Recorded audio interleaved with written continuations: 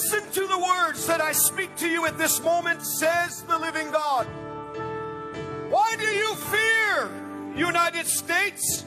For I have spoke to you before, and I speak to you again.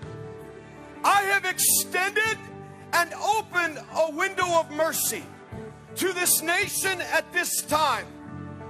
Therefore, the virus that they speak of, the prognostication, the diagnosis, the fear, my mercy is the quarantine that shall be greater than what they have spoken to you, United States. And because of the administration that stands in this land,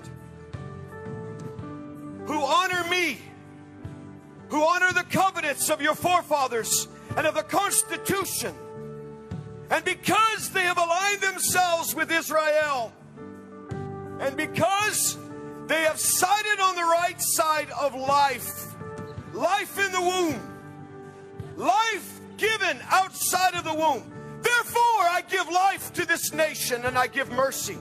Do not fear.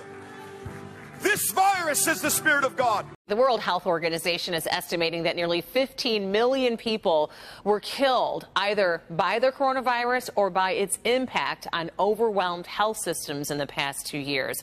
NBC News reports the U.S. has now surpassed 1 million COVID deaths. 1 million people in the United States alone are no longer here because of this pandemic.